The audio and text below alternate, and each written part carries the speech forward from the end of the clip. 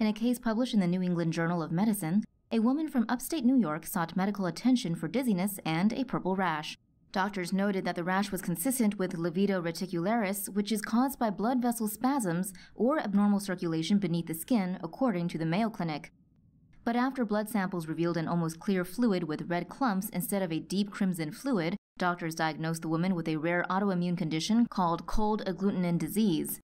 According to the Genetic and Rare Diseases Information Center, the disease causes antibodies that normally attack bacteria to attach to red blood cells when triggered by cold temperatures.